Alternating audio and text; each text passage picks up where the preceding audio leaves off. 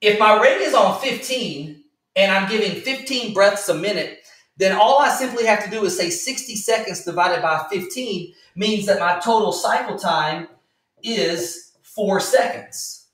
Now, you see what I just did? Now I know how big the piece of the pie is that I'm breaking up like this. You see, now all I have to do is go, okay, 4 seconds divided by 2.5. Why'd I do 2.5? Because I need to know how many total parts I'm playing with. 1 part inspiration, 1.5 parts exhalation, 2.5 parts total. So all I have to do is this, 4 divided by 2.5. That means that every part is 1.6. Okay? So 4 seconds divided in 2.5, total parts 2.5. That means that every single part is 1.6 seconds. 1 part is how much?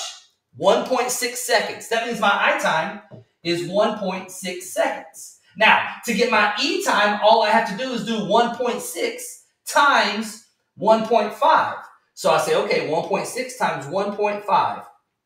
The answer here, 2.4 seconds. Now, if you ever want to check this, because you're like, that's not how that works. Watch this. 1.6 plus 2.4. If you add I time plus E time, then you get total cycle time.